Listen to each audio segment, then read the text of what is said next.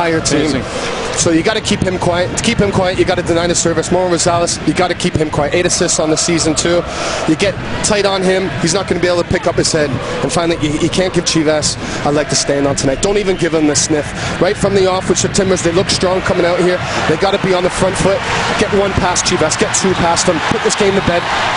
Timbers break out. Valeri cuts it back, shoots from distance. The man cannot stop scoring. 4 goals in 4. And the rich vein of form continues.